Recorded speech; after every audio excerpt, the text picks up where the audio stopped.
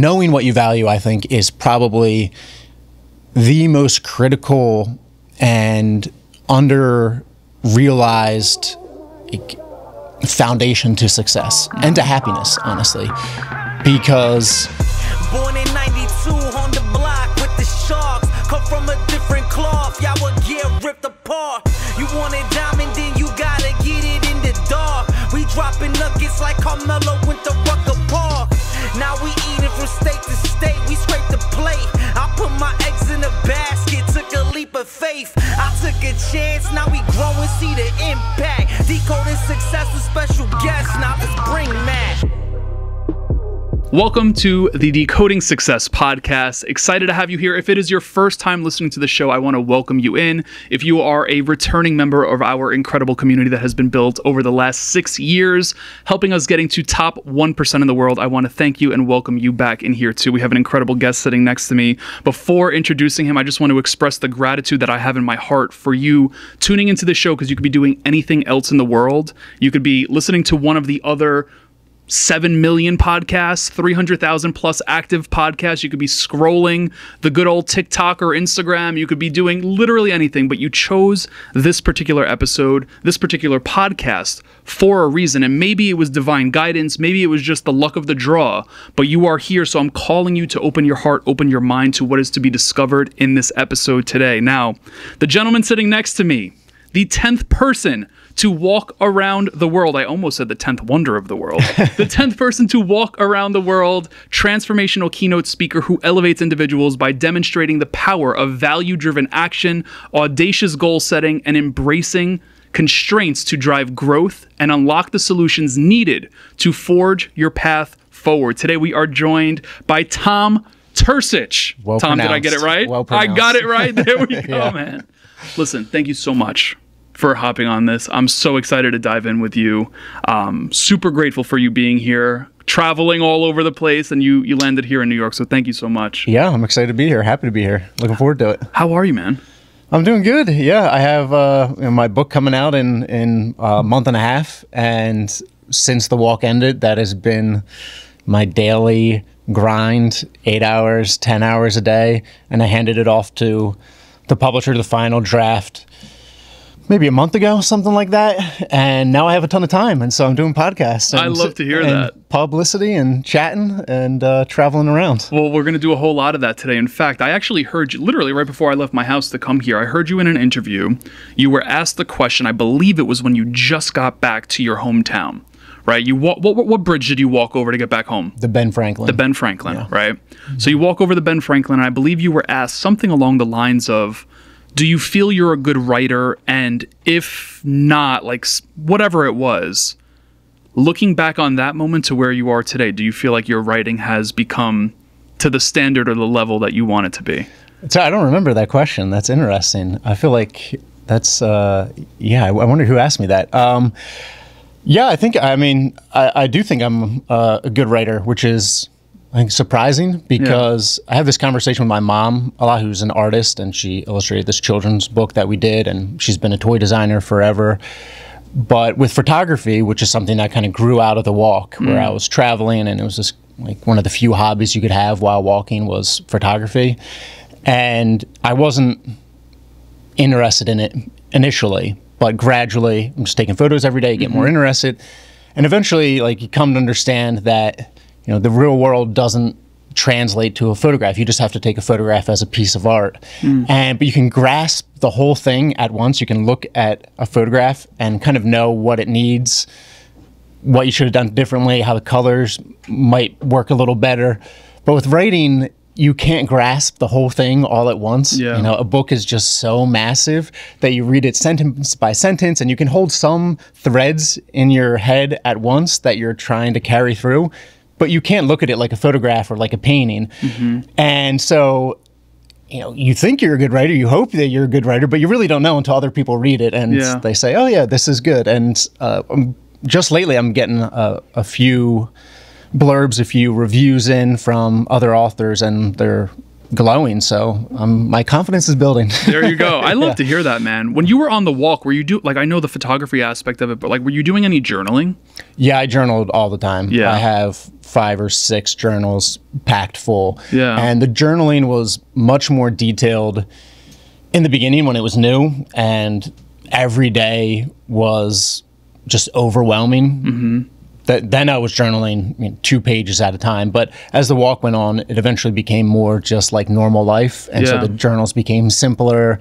And the details, that I included initially just weren't as necessary. They were kind of given at that point. Yeah, but I have a ton of journals. And for the writing for the book, it was really fun to go back and dig through them. And you, of course, remember certain things, but then it's not until you're looking at the journal and you're looking through these specific days where it's nothing really profound happened, but it sparks some moment or some place. And it was cool to kind of relive that and highlight the moments where I thought, oh, this is interesting. I can thread this into my growth. Yeah.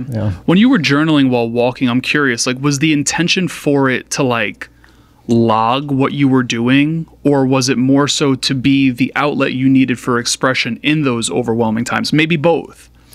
More log for sure. Yeah. I definitely did not feel it as a need to like express myself in a way. And if you look at my journals, if you read my journals, they're pretty utilitarian in a certain way. So this happened, this happened, this happened, this happened. I don't put too much of my emotions in my journaling. Okay. It's just I've never kind of journaled that way. Yeah. Unless I've gone through a bad breakup or something. There you go. Yeah, I get that, man. I get that. I try to practice journaling. I'm like a once a week type of guy. That's good. Yeah. That's definitely more than the average person. I'm sure. I find it to be such a useful tool. Like, for example, last weekend, I caught myself in a moment of just like feeling anger. I was actually in a yoga class. I'm trying to do new shit. Right. So I'm in this yoga class and all of a sudden I'm leaving there and I just feel this anger. And I go home. Are you familiar with the emotion wheel? No. Okay, so like in the inside of the emotion wheel are emotions that we believe we're experiencing. For example, anger being one of them. Oh, this is the one that goes outwards. That thing? Yeah, I have seen this. Yes, right? So I'm like, well, dude, like, what are you actually feeling? Because it's not just anger, right? Like, what's underneath it and what's underneath it? So I just sat there for an hour and I did that and I was like, whoa. So like just letting it flow through a pen, I think it's such like a creative endeavor. And there's something about, I think writing slows you down. Yeah, it slows you down. I also think it's just a great way to order your thoughts. Yeah. When they're just in your head, they're kind of like clouds that are constantly shifting and other things come in and move it around. But then when you write it out, you have to structure it in some way, and it gives you some sort of form to hold on to. And I think that for processing your emotions, I think that helps a lot. Yeah. When you were on the walk, before you had Savannah, I'm curious, like, how did you deal with what was going on between the ears? If there was anything going on between the ears, right? Maybe you could have just been the happiest person in the world, but like, not for nothing, like walking like by yourself, I can't even imagine what would come up between my ears. Yeah, that's one of the great benefits of walking is that you are just with yourself all the time. Yeah. And in the beginning, I think for anyone who set out on a walk, say they're doing the PCT or a walk across the country, whatever it is, even small walks, but I think especially longer walks when you really give yourself time and space to listen to yourself. I think probably the worst stuff comes up first, or the freshest, most painful stuff kind of comes up first. And it's good because you are forced to process it. You can't escape from it. You have time to yourself. Thoughts come and go. And eventually you sort of look at it in so many different ways that it resolves itself, where you just go, okay, like I'm bored with this thought. I've thought it 1,000 times already. But before I got Savannah, I was really thinking about this breakup that I had with my long-term girlfriend from college. And we're a great couple, and in another life we would have been married probably, but we ended things because I was going to do this walk, and that's not compatible. You can't do what I thought was going to be a 5-year walk around the world and be in a relationship. Wasn't fair to her. Wasn't fair to me. And so I ended things, and I was kind of much more unresolved than I realized until I started walking. And it had been 3 years since we had broken up. And when I started walking, I was like, oh, this is not resolved at all. And that kind of happens over and over and over again, and more granular levels as you go on. And it really took about a year and a half until it felt like I had nothing to think about. I was in the deserts of Peru, and I was just like totally empty. I'd thought all the thoughts that I needed to think, and I felt like the desert. My mind felt like the desert. But yeah, in the beginning, those first 4 or 5 months without Savannah, it was, first of all, just so exciting to be living my dream and walking. And then there was the immediate pressure of figuring out what roads to walk, where to camp, how much food I needed, how to stretch so I wasn't sore, all these little practical things of just living out of a cart and walking 8 hours a day. And then on top of that, sort of resolving maybe the freshest wound or the most profound wound that I had at the time. That's so interesting. So when I hear you say that, right, you said it was 3 years after that particular breakup, and when you were walking, that was what came up. Is it safe to say you believe that time doesn't heal? I mean, I don't know. It's tough to say, because I do think time heals. It changes things. But I was very surprised at how much I felt once I was out walking. And I think it's very easy, especially today, to just go through life and cover things up because there's so much stimulation. There's so much to do. There's so much to occupy yourself that you can easily push things aside and kind of not really realize it either. And when you're out walking, you're just with your thoughts. And I think if you did that, you'd be very surprised at what comes out. I was definitely very surprised. So I don't know if time, it probably does. You just forget things also. So that probably heals it. But I think to really heal it, to really be at peace with it in your philosophy, in your heart, in your core, I think you have to, face it head on. And, a lot of time that can be really painful. For some people's trauma, it's probably like drawing poison. It's probably terrible. But in the long run, I think you could find peace with it. Yeah. You mentioned something else before that I found to be really interesting. You said, like, in another life, we could have ended up together or something of that sort. Is it safe to say you believe in more than one lifetime? No, I think you got this, and that's that. Wash your hands. Yeah. It's all over. Yeah. You don't think your soul goes from who you are today into like another... This is like a super metaphysical question. I'm really not that guy, but I always find this so like interesting. So you don't think your soul will go into another form of some sort to maybe learn a lesson before you reach nirvana or heaven or whatever you call it? That would be amazing. I would love that. Yeah. That'd be fantastic. But no, I mean, I haven't seen any evidence to that. Yeah. And also, I think for me, it's just, part of the reason I did the walk is because of that revelation that life is short and it's final, and death comes at any moment. Yeah. And, for me, that's one of like the driving motivations in life, is that this is your one chance. Yeah. You said something too in another interview, and I'm going to keep referencing back because I mean, dude, I'm like total fanboy, like last night, this morning, just like in preparation, right? You had mentioned that we're essentially really small. And I love that. But at the same time, it's like we can go through life like really thinking we're at the epicenter of it all. What's your advice to someone to shift out of that narrative and like zoom out, and it's like, hey, like the world doesn't revolve around you. Not everyone cares what you're doing. They're not talking behind your back or whatever it may be. Like, how do we adopt that? I think it's one of the more difficult concepts from my walk that I learned to convey to other people. I was talking to my best friend about this, and I talked to him about it a bunch, and it wasn't until maybe the 5th or 6th time that I wrote about it that he was like, oh, finally clicked for me, like what you're talking about. And the example I used, and maybe that you were listening to, was I met this guy in the deserts of Peru, and he was in this bamboo shack and selling passing motor oil and selling motor oil and gasoline to passing trucks.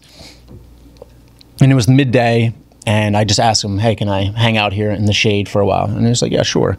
And we were talking, and he was so friendly and so generous and clearly very intelligent as well. But he was born in a small town in the deserts of Peru, and he was doing his best, and he had to hitchhike to this shack, and then he hitchhiked back, and if no one picked him up, he would hang out there. Otherwise, he'd go back and be with his family. But kind of over and over and over again on this walk, I met people who were definitely kinder than I was, definitely more driven than I was, and more intelligent than I was. Just over and over and over and over, like a million times you'd meet these great people.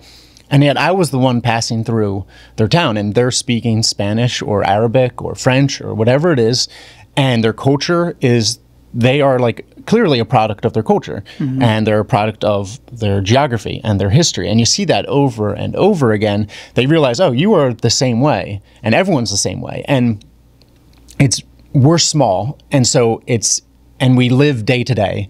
And also it's useful and practical. And I think you should have a sense of free will and drive and direction. But on the grander scale of things, there are these forces that are just infinitely larger than you that probably have already decided who you are. Things like geography, things like the economics you're born into, the political system you're born into, your family history, how your family treated you growing up, how their family treated them growing up. So there's just like, there's so many levels to what creates us. And when I was out walking, you saw it so many times. And so for the layman, for someone who's trying to kind of absorb this lesson, I don't know if I have like a practical way to absorb it, because I think it took me a long time to really truly understand it. But probably the best way is just to travel, and then you see, that there are other places doing things differently, sometimes worse, sometimes better, and people are nice everywhere and people are the same everywhere. But they're eating this food because that's what's local, and they're speaking this language because that's what was created there. And you see that enough times and you realize that, yeah, we are actually very, very tiny. Why do you think the forces that you allude to, why do you think they gave you the life that you have? Like, why were you geographically born where you were born? Like, why, like...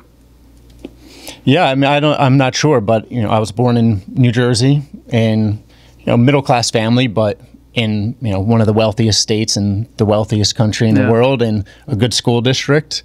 And then at 17, my friend Anne-Marie passed. And if that hadn't happened, in a certain way, I was really fortunate that she died, because it woke me to life. And if she hadn't passed away at this formative hour in my life, I would still be, doing whatever I was doing. It wouldn't have jolted me awake. And then I saved for years, and I went to college because that was the thing to do. And I worked this job putting in solar panels, and it paid great, and it helped me pay off my loans, and I was going to begin.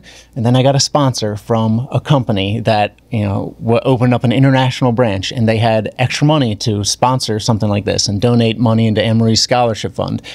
And on the flip side, I have a friend in Iran who's walked around Iran like 7 times, and he can't leave because he has an Iranian passport. And so those are like some of the small ways that I was, allowed, was able to walk around the world because of, where I was born. It was just a lot of good fortune.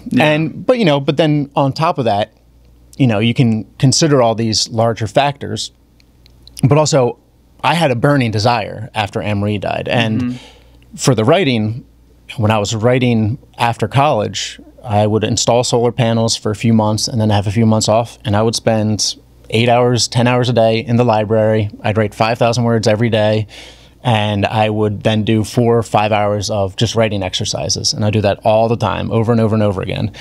And then, the walking, I was the one that had to walk. And there's times it sucked and it was brutal. And you're going through the jungle or over the mountains or through the snow, and it's really tough. And so, if you want to live whatever life you want to live, you have to hold yourself accountable. Yeah. But then on the larger scale, also be really nice to yourself, because you're small and you have your limitations just like everyone else does.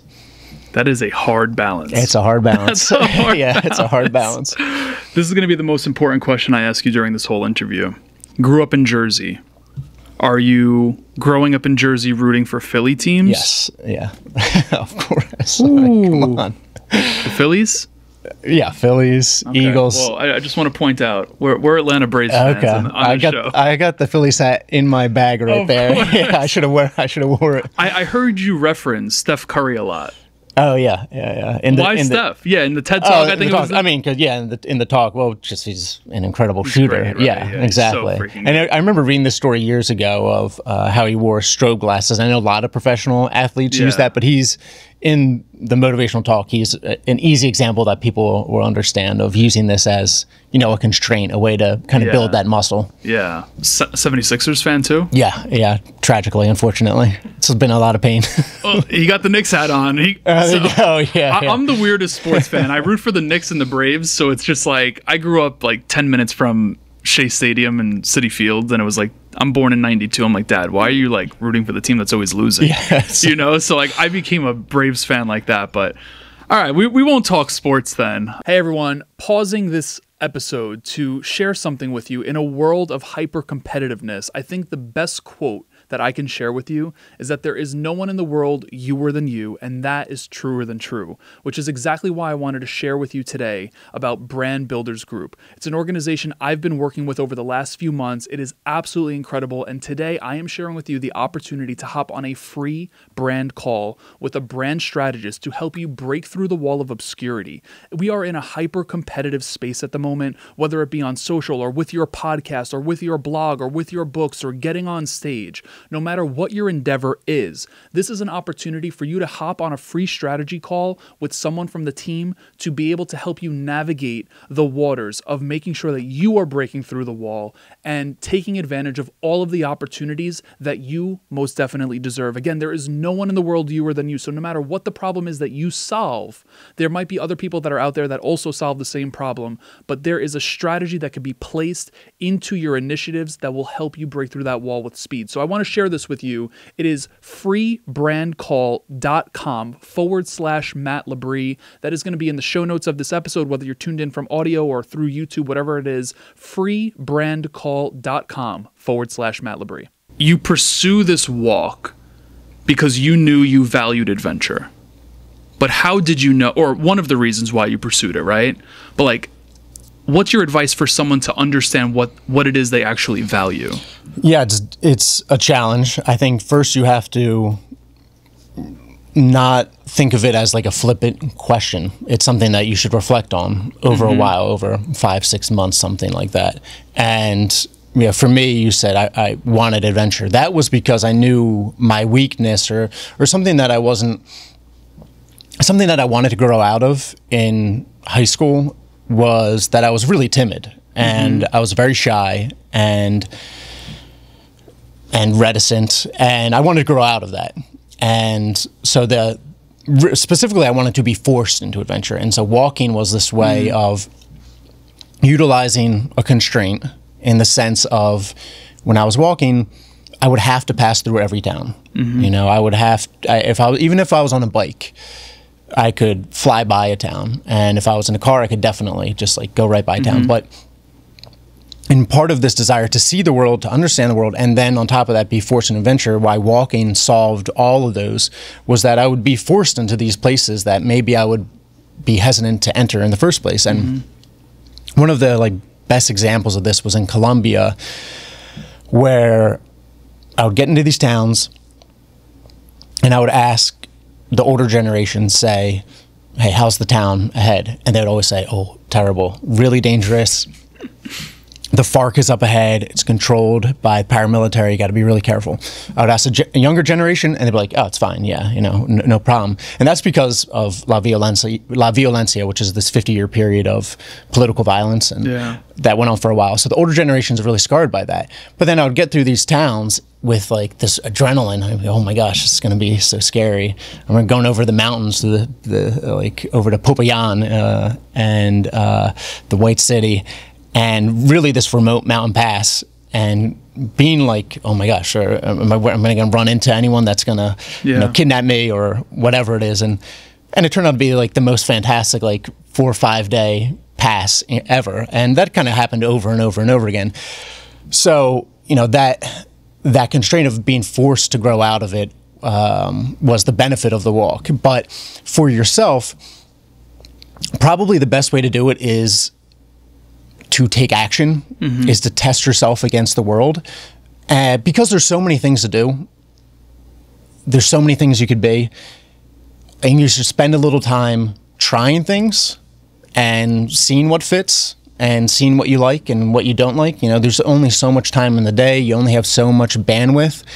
And taking some chances on things too. I mean, like actually taking chances, like in the smallest vein of, you know, asking the girl out that you want to ask out and getting denied or whatever, you know, but putting yourself out there in that way and feeling that rush of taking a chance, or of, you know, trying a new sport, of learning to swim, whatever it is, and getting that rush of discovering something new. I think that sense of discovery and that sense of risk really helps clarify the sense of self as well, because it opens up your possibilities in a way that living in this risk-free train track kind of thing, this path that you're on, it doesn't.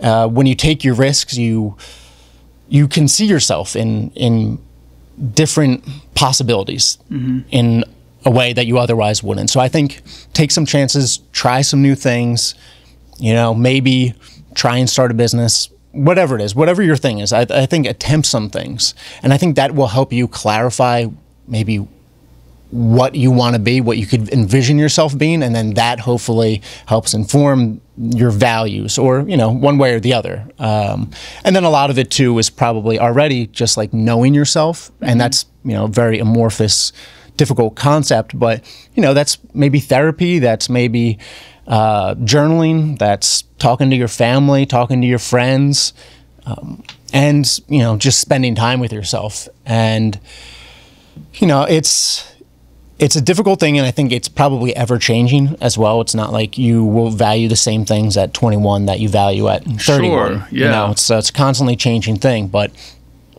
knowing what you value, I think, is probably the most critical and under-realized foundation to success and to happiness, honestly, because it informs everything you do.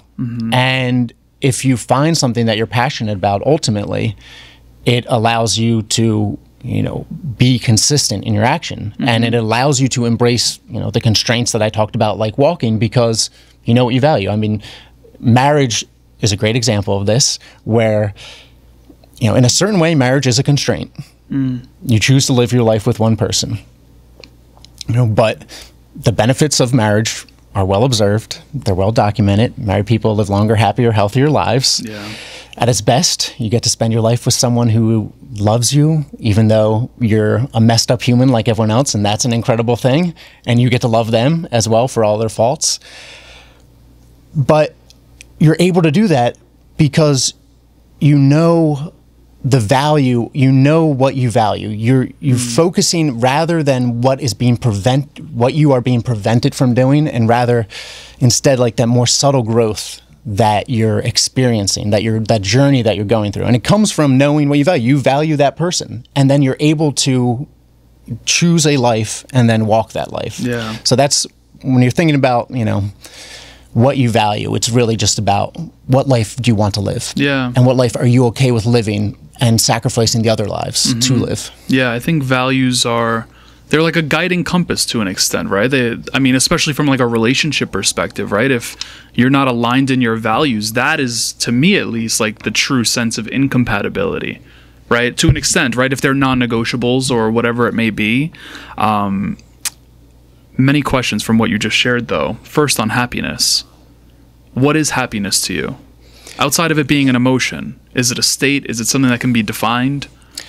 Yeah, I mean, I think happiness is probably walking around the world with your dog. that's probably as high as it gets. Today, we probably under-realize our humanity a little too much, in the sense of we're not outside enough, we don't get enough nature, we probably don't spend enough time with friends and family, we work too much.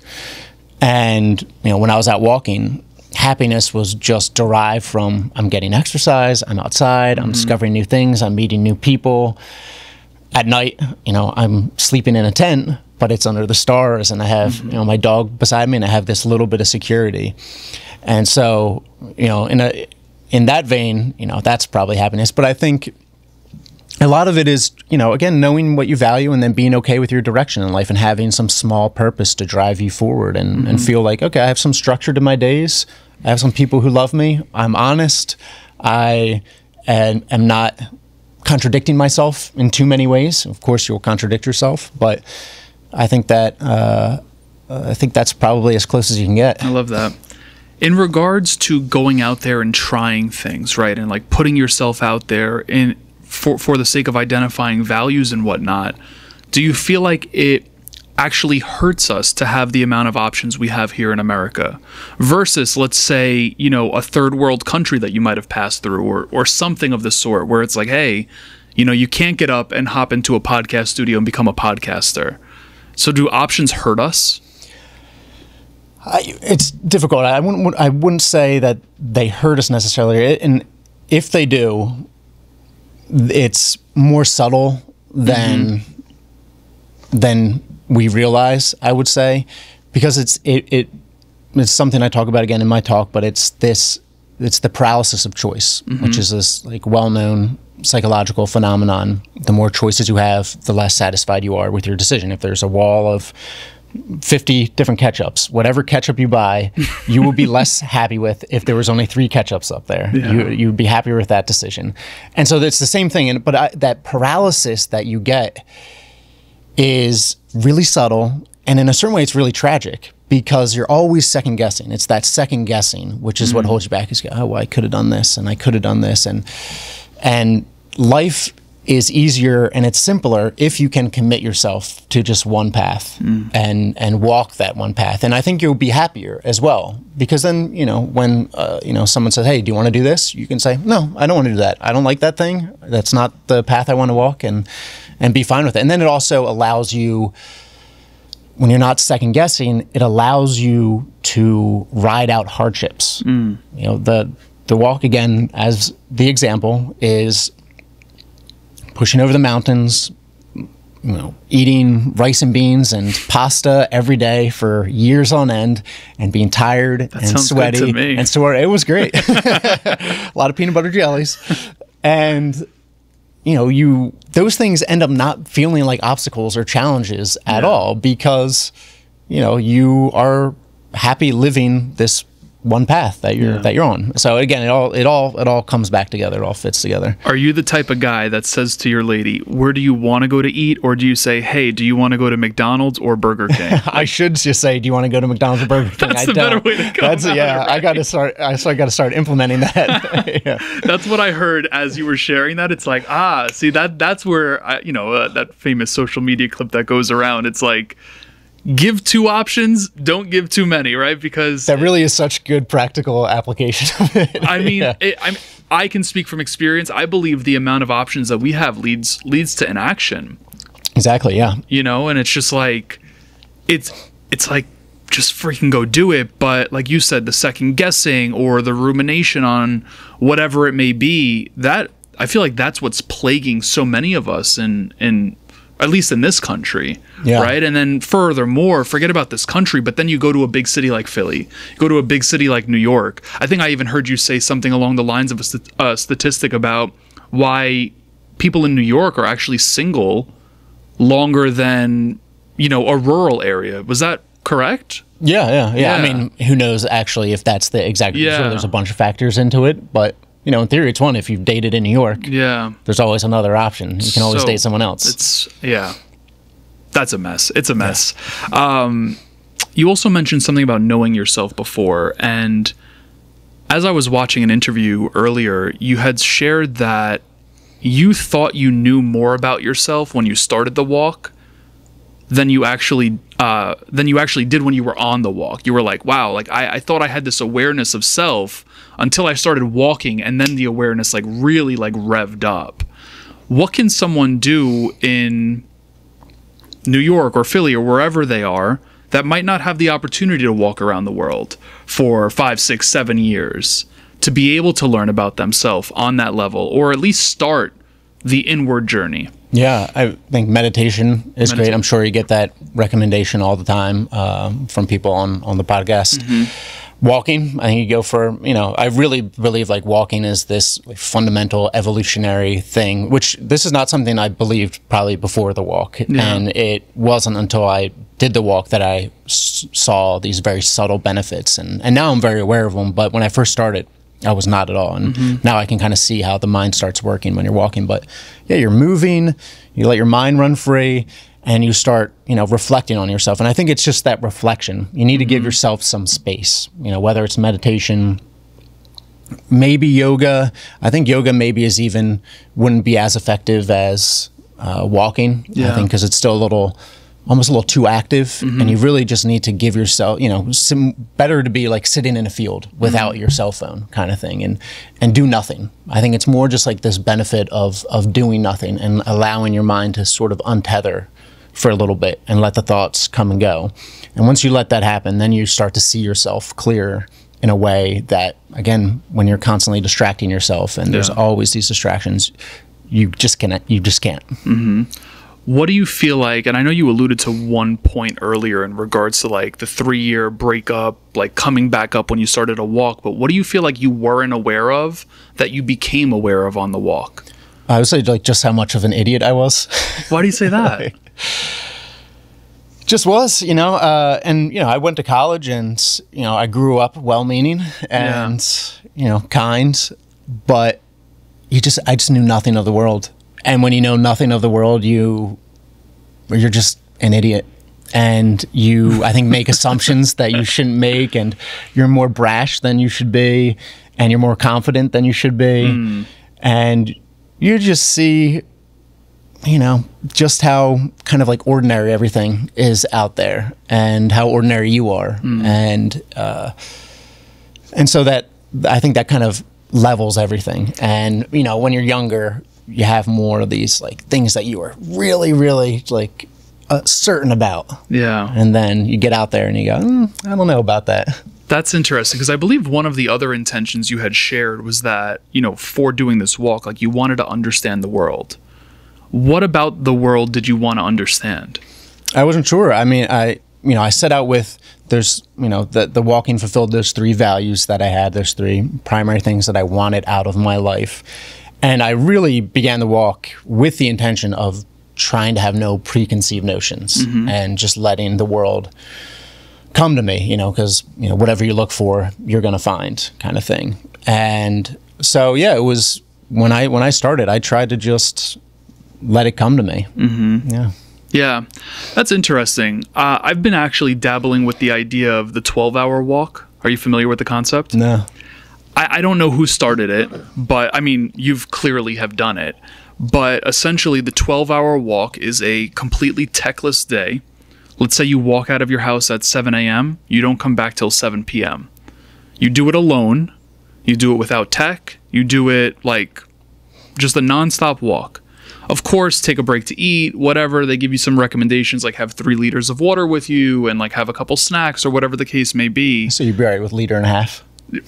Whatever that's it is. what I got by with. Yeah, like whatever you need, I've really been toying with that idea, and in full transparency, like just even thinking about committing to that is uncomfortable. Like it's slightly anxiety producing. It's like, fuck, because I'm one that if I do something, I can't not achieve it. Like I have to achieve it. But it's uncomfortable to even think like going that long without tech, walking around and kind of just like being aimless about it.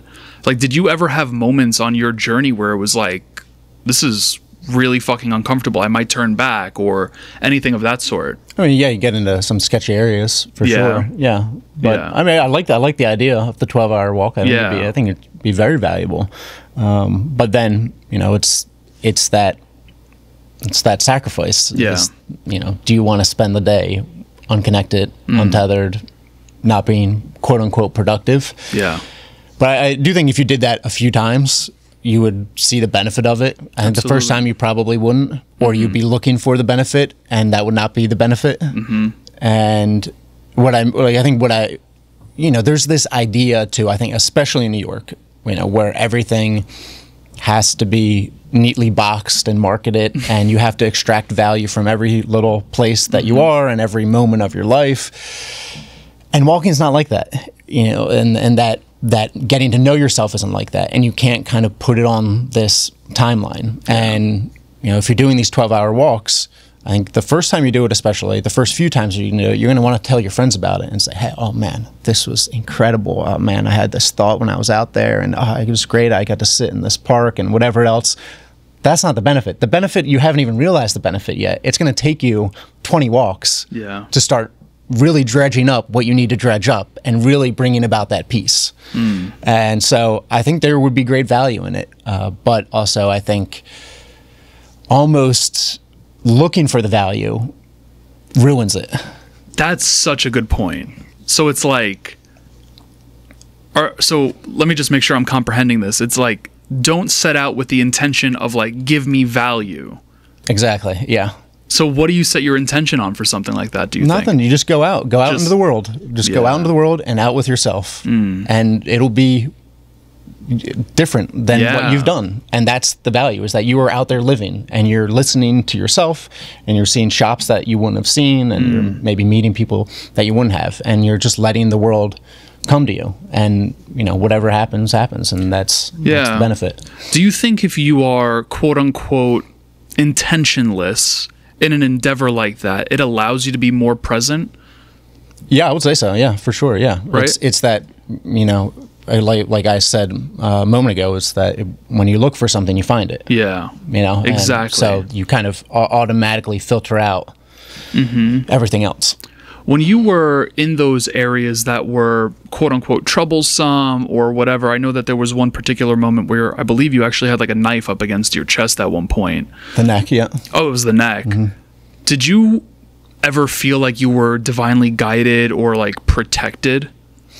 No, I'd say the closest to God that I've experienced is Savannah, for sure. Yeah. Yeah. Otherwise, no. No, I mean, look, you're small. I'm a human like anyone else. I am just a tourist. I was just an American in Panama or wherever I was. People get robbed there. People die all the time. People get bacterial infections. Why should I be an exception? Yeah. I mean, I just think about it though. Are you comfortable talking about Savannah? Oh yeah, sure. Yeah. Like, for example, when you were in, you got picked up with Savannah, and, you could tell the whole story about like when the blood was coming out of her nose, and like you tried calming her heart rate and all of that stuff.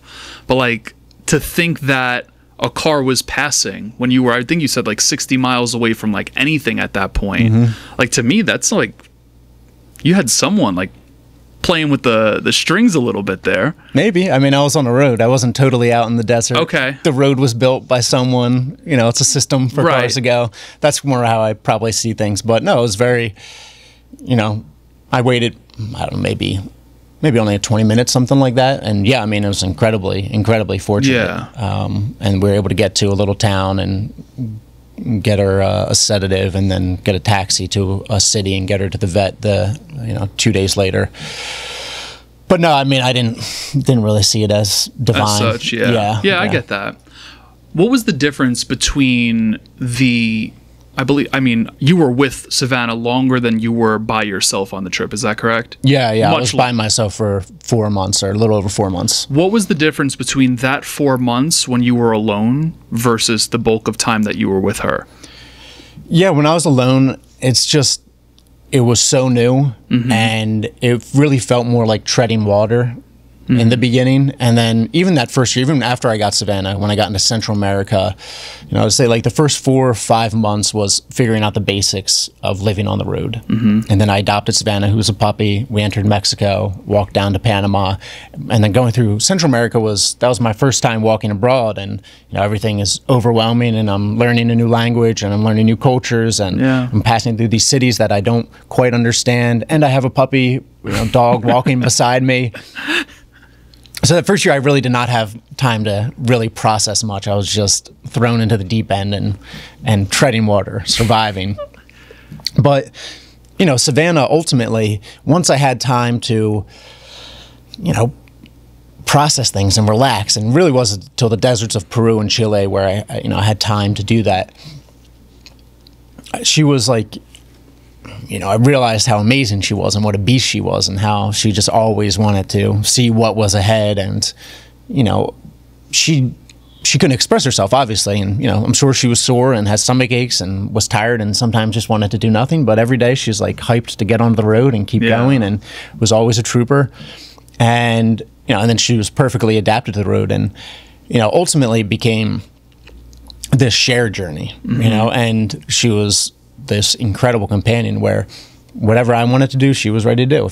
If we needed to walk 36 miles that day, she would walk 36 miles. If we got to a hotel and it was like, I'm sore, she would just lay in bed all day, and she'd be totally fine with that.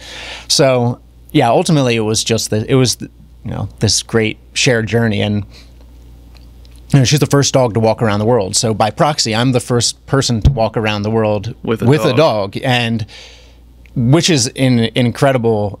Like, I just feel in a certain way so honored to have shared that with her, and to have this incredibly unique experience. We spent every minute of every day together, and we went through so many difficulties and challenges, and she's the only other one who knows in a certain way, like, what we did. And so yeah, I was just really glad to have had her by my side. Yeah. So how can you feel small knowing you're the first person ever to walk around the world with a dog? Because that'll be forgotten. I'll be forgotten, and then the people who remembered me will be forgotten, and it'll all be washed over. Even in the world of the internet, you think you're going to be forgotten? yeah, absolutely. Yeah. I mean, your TED Talk has over 1 million views. No, that can't be right. If it does, that's crazy. I'm pretty sure your TED Talk has over 1 million views. Can we fact check that? That can't be right. And what if it is right? Who cares? So, okay, that's valid. That's valid. Yeah. By the way, I mean, walking around the world is one thing. Doing it with a puppy is essentially like raising a baby. I mean, I raised my dog. I also have an Australian cattle. Oh, nice. And just like, dude, I was so stressed raising him at home. Yeah. I could only imagine on the road. We're thinking of, like, my girlfriend and I are thinking of getting another dog. Yeah. And the training is the thing I'm, like, looking forward to least. I actually think walking was the greatest training because you're with them all the time. Yeah. And they have the structure, and you have them on leash. I was when they were a puppy. When she was older, she could have walked off leash on any road for 8 hours a day. Would have just had her ear brushing my calf. But I thought it was the greatest training ever. And I'm like, if I get a new dog, I'm just gonna walk the AT, and like that'll be the training. Well, that's great, man. I mean, just like the fact that it happened that way, like. I mean, I was only doing like 1 hour of training a day. Like we don't have the best heel or things like that, but that's good. You got to do something. You got to train. I mean, in New York, dude, it's just like crossing a street. Like, especially on Australian cattle, they got freaking energy.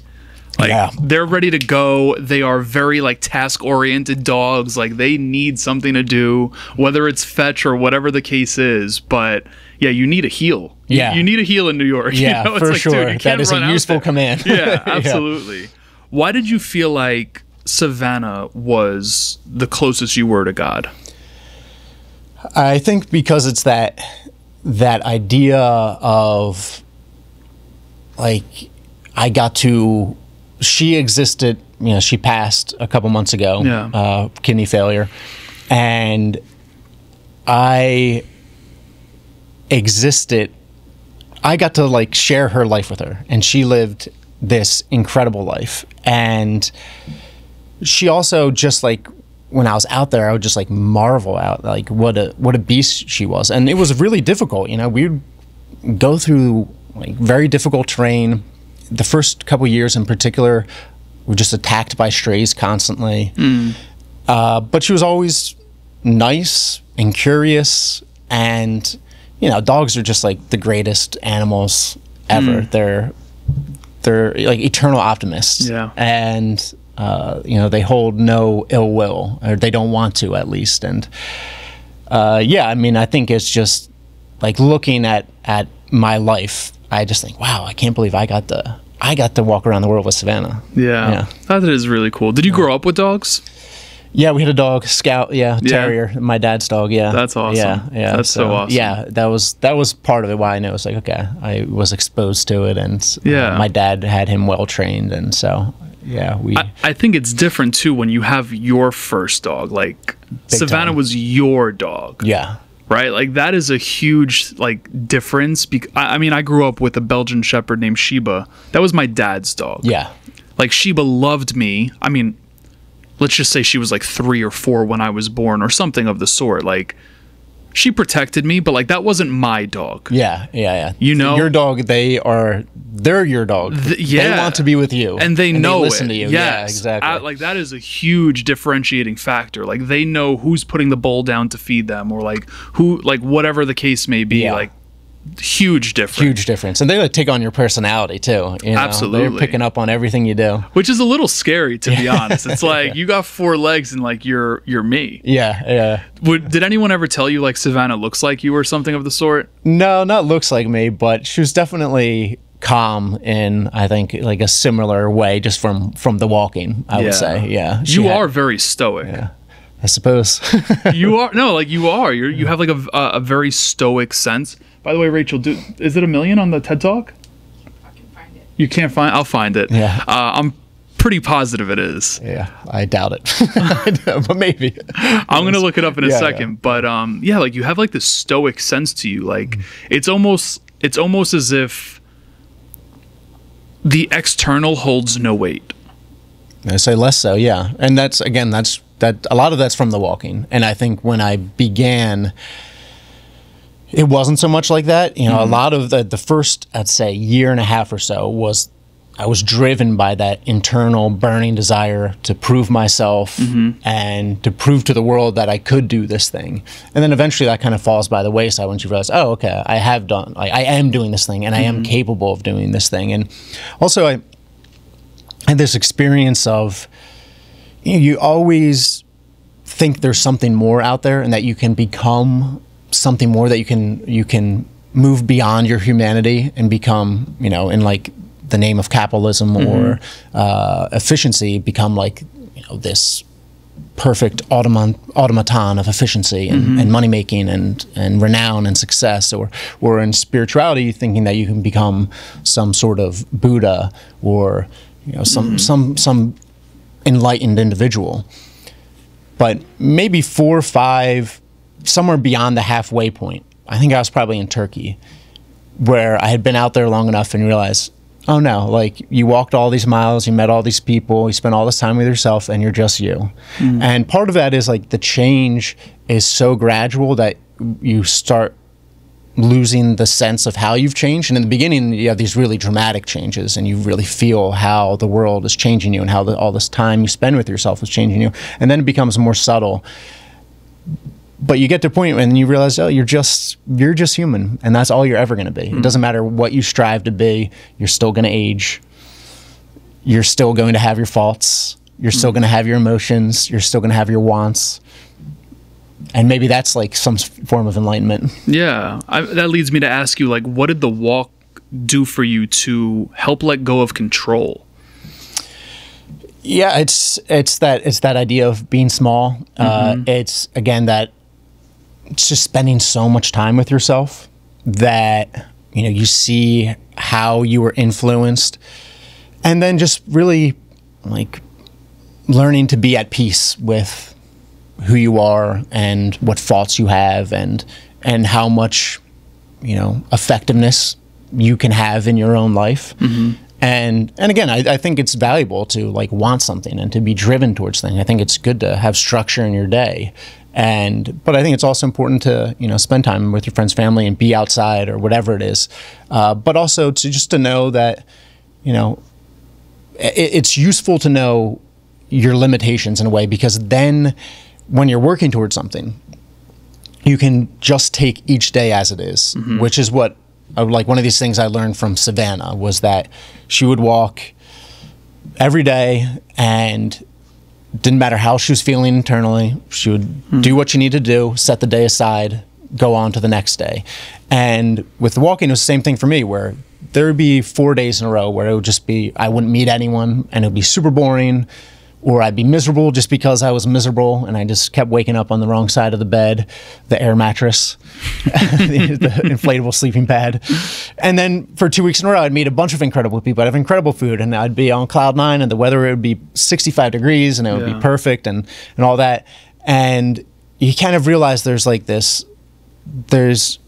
each day is not like this absolute thing. And so when you're really striving towards something, you can put in your 6-8 hours, whatever it is, and be okay with that. And then you wash your hands and you go, okay, hopefully I, improved that 1%. I made this a little bit better. Then you do it again the next day and you go, okay, do it again. But everything feels, every like singular thing feels less important, because it's taken as a whole, rather than, oh, this is the most dire interview. I think a lot of times a day in this drive to succeed, especially in something like podcasting or in, if you're writing or television, you think you're going to have this one big moment where you're going to break through and this is the interview that's going to propel me to the next level and then I'm going to be on Easy Street. And really, it's not that. It's the 6 years that you've been podcasting, and it's a slow, gradual buildup of things. And that's with everything. It's not like you just find, the diamond in the rough and then life's over. Even if you do find it, life goes on and you still have to keep doing things. And so you just learn to take it like step by step. I love that. What has your grieving process of Savannah been like, if you don't mind me asking that? Yeah, I would say initially I felt a lot of guilt because maybe she died of Lyme's, maybe she had Lyme's disease, or Lyme, I guess. And maybe not, I don't know. But, that for me felt like something preventable, even though it probably wasn't. She was always on stuff, but we had to use off-brand, collars and, tick protection, whatever.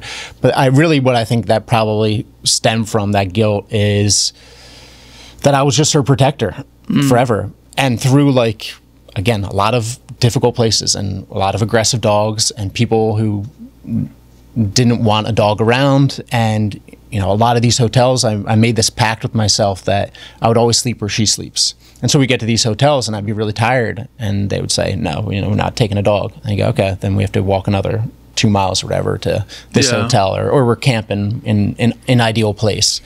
So it was just like I was in this protection mode of her forever, defending her from, the vagaries of the world. And so I think that was a lot of it. So probably for a month, it was a lot of guilt and, wishing I had done better. And now it's more just like I miss her. Yeah. Well, she still lives on through you, man. Yeah. I mean, it's documented in so many ways. Like she's a part of your story forever. Oh, for sure. Yeah, for sure. Yeah. It's just, for me, it's just like, I miss hanging out with her. I love to hang out with her. Of course. Yeah, but she definitely, is, as immortalized as you can be, hopefully. Yeah. I mean, that's your baby, right? That's definitely your baby. Yep. I was watching something of yours this morning and I had my little guy right next to me and I'm like, I actually, are you familiar with Dan Millman? A movie was based on it. I've had him on the show numerous times, a movie called The Peaceful Warrior. And he actually says that we should be meditating on death more often than we do, because it's inevitable. And that's actually something I do with my dog, because I know that day is to come. I appreciate it. Yeah, man, it really does. I mean, knock on wood, he's turning 4, but it's like, whether it's tomorrow or in 10 years, it's inevitable, and it's like, if you meditate on it now, it's not to say that it makes it easier. It's just like, makes you cherish this. Yeah, exactly. Yeah. And I totally agree. When I was watching one of your videos, I just looked over at him and he was just sprawled out like this. And I'm like, come here, bro. But yeah, man, I appreciate you sharing that, because it's something that I fear, and just hearing you say the guilt aspect and just hey, I wish she was still here. It's tough. I don't even want to get emotional, because anytime I watch a movie with a dog or something, I'm in full blown tears. I couldn't watch anything right now. Understood. Yeah, understood, man. Understood. What is a question you wished more people would ask you, whether it be about the walk or about yourself or? I don't know. I think that concept of the smallness is one that enjoy talking about. Yeah. And that I think, you know, like having a little space to talk about, because it's just such a difficult and kind of unrealized like subject. Yeah. But no, I'm not sure. Yeah, I don't know. I love that. Yeah. Well, you got the new book coming out, Walk, 7 years. The World Walk. The World Walk. The World Walk. The World Walk. Yeah. 7 years, 28,000 miles, 6 continents, a grand meditation, one step at a time. Yeah. This is going to be linked in the show notes for everyone that's watching this, but I want to know, when someone picks up the book, if they could only take one thing away from it, what do you want the one thing to be, and why? Just an enjoyable read, a great adventure. Yeah, I would say that was the primary focus. And you know, when I'm going through my journals, there's so many, and my memories, there's like so many details. There's so many interesting things that I want to share and I want to convey. And in service of the reader, you just can't. You have to, same thing with a photograph. You can't, the photograph doesn't actually show the world. The book won't convey the world walk. It won't convey what Savannah and I went through. So the goal was just to give the best idea, the best sense of my growth and what the experience of walking around the world is like, in as an entertaining and enjoyable read as possible. Yeah. So I hope they just enjoy the book and have a good adventure. Beyond that, though, what's the big payoff that you want someone to take away? Well, if you get to the end, the payoff is, you know, death is inevitable, but life is here now, and so you just gotta live now. Live now, you know. Yeah. Ultimately, that's it. I love that, man. If I knew what Tom knows, how would my life be different? You probably work less hard. I would work less hard. Okay. Maybe. I've gotten very lazy. In a certain way, I've gotten very lazy. No, I don't know. Maybe. Well, why do you work less hard? Well, I mean, I think part of it is that, you know, I had this really, really clear driving motivation for such a long time, and then I had the book, which was this really clear driving motivation. And so I'm speaking within the moment of where I am now, where it's like these big things that I was aiming towards are completed, and now I have to find the next thing. So I also just don't have, you know, as clear of a direction right now, which is, I actually do work very hard when I was going to say, you just said you've been writing work, for 8 hours a day. I do work very hard, but it takes a while for me to find the thing. Actually, no, okay. So yeah, contradict myself, but I would, you would walk more for sure. You would definitely walk more. You would almost never be in a car. You would use public transportation. I would say one of the main things too is, you know, just going out and New York's great for this. But you know, you see the world and you see how all these other places are designed, and America is just so wildly car centric. Yeah, and it pays a lot of cost. There's a lot of externalities towards car ownership, and the world is just more enjoyable when people are out biking and walking. And personally, it's just more enjoyable, especially when you can do it safely and, you know, not be blasted by an F-150 coming around the corner.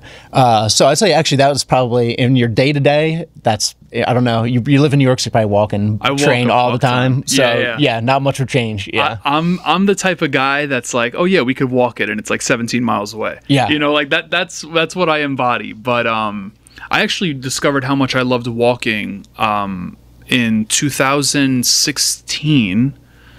I was fresh out of college. I started working with one of the sharks from Shark Tank, and I just never had an office job. Like, I was an intern before, and I just felt so overwhelmed. I ended up like going into a full-blown panic.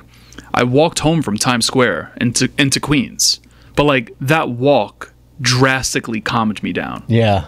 You know, it was like a 20+ mile walk, or like throughout the whole day, you know, like I had my Apple Watch on, and then I realized, I'm like, you know, I got home, I felt better. But I'm like, no, like, it's not done yet. Like, I went to my local park and I walked around the park a whole bunch of times. You had a lot to work through. Yeah, man. Yeah. But it was like so game changing in so many ways. And then after that, I was just like, I'm going to walk there. I'm going to walk here. You know, like, I don't have a car right now, actually. So, like, I either walk or I do bike. But yeah, walking is an absolute game changer. Yeah, especially in New York, it's so great. Yeah. There's so much going on, and there's always something to occupy you. Absolutely, absolutely. I'm curious, so like, what is next for you? right? Like you were saying, like, I got to figure it out, you know, but earlier in this episode, you were like, just, you know, do something. Yeah. So like, what is that something for you? Right now, I mean, I started doing CrossFit and I'm playing pickleball and I'm reading different books. So I'm just feeling it out right now. You know, I'm living in Kentucky. My girlfriend's doing a residency there at UC. So we're there for a couple years. But really, yeah, just figuring it out. I love that, man. It's to be determined. TBD, Yeah. TBD. How often are you playing pickleball?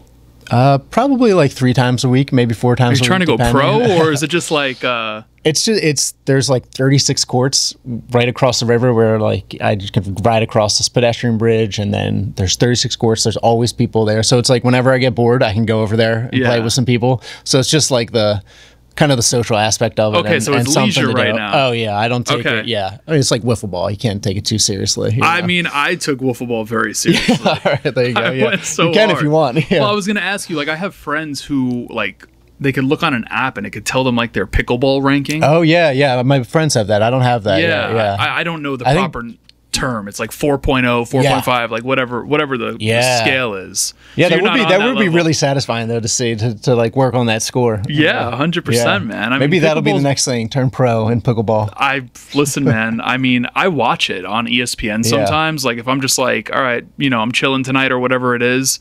Like I get hit with it all the time on TikTok. Like some of them are freaking awesome. Oh yeah, like they're so good. Yeah, it's incredible. Yeah, I love that. What have you been reading? You said that you've been reading.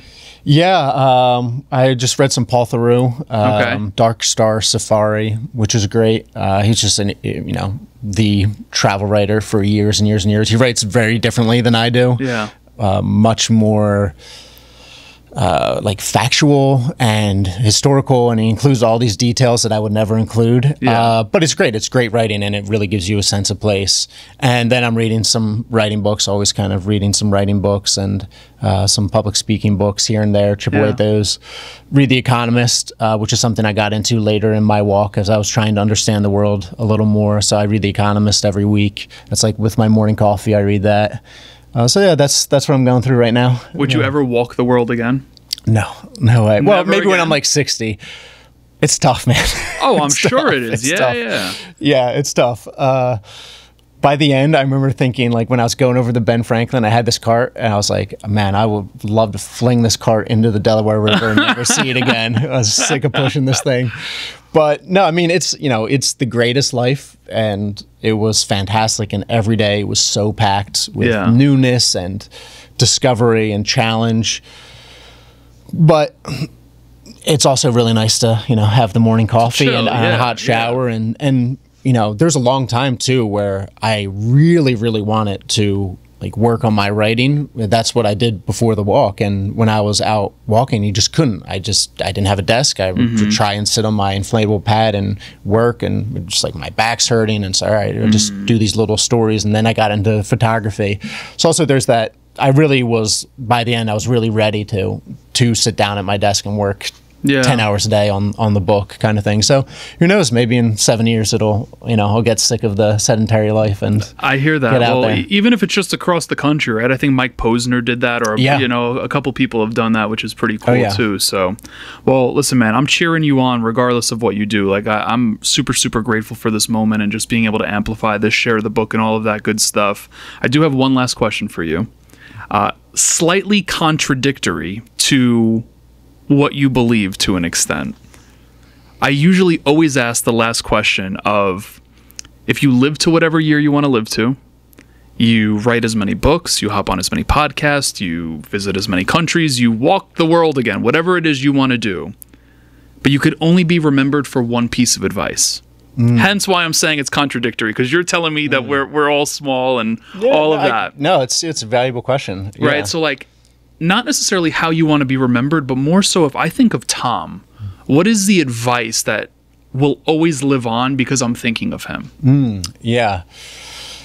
Man, I think early on it would have been, something along the lines of, like, Carpe Diem. That's what it was in the beginning. But I think after the years of walking and seeing the world, it's just that if you pay attention, if you just living your life is enough. Like, you are already enough as is. You know, you don't have to put this insurmountable pressure on yourself to be something exceptional or something beyond human.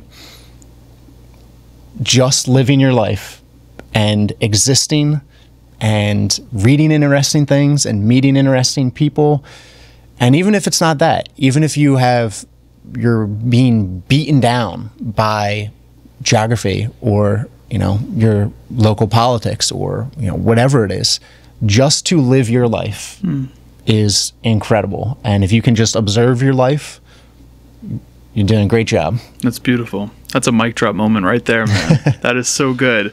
All right, everyone. On that note, just putting it out there, Tom's new book, socials, websites, all of that good stuff is in the show notes. Should we put anything else in the show notes? Do you have anything else going on that we should make people aware of? No, that's it. Yeah. Okay. New book, socials, websites, all of that good stuff will be in the show notes. Tom, thank you so much again, man. This is an absolute pleasure. Super, super grateful for the opportunity to just chop it up with you, man. Like, super fun. Yeah, it was fun. Enjoyed it. Good fun. questions. Appreciate it. I appreciate you, man. For everyone that's tuned into this, again, you could check Tom out in the show notes of this episode. Make sure that you are clicking the link to check out the new book. On top of that, I want to put it back on your mind from earlier in this episode, way, way earlier, right? Over an hour ago, I mentioned that you were here for a reason.